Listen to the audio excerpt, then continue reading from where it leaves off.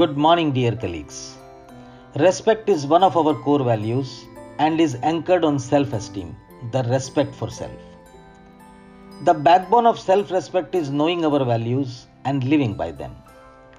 Having self-respect helps others to see and treat us with dignity and worth. A person with high self-respect would take good care of their body and mind.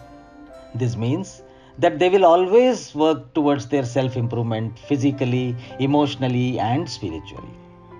As the saying goes, no one can make you feel inferior without your permission.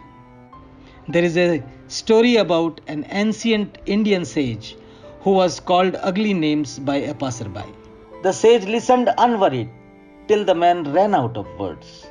He asked the man, "If an offering is not accepted, who does it belong to?" The man replied, "It belongs to the person who offered it." The sage said, "I refuse to accept your offering," and walked away, leaving the man dazed.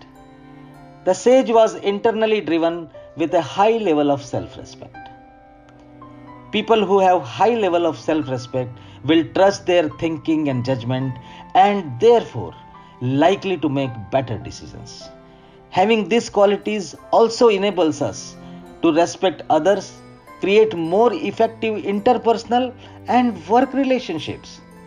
Let us strive to remain respectful to ourselves and ensure we respect every individual, irrespective of their gender, their color, their religion, or social status.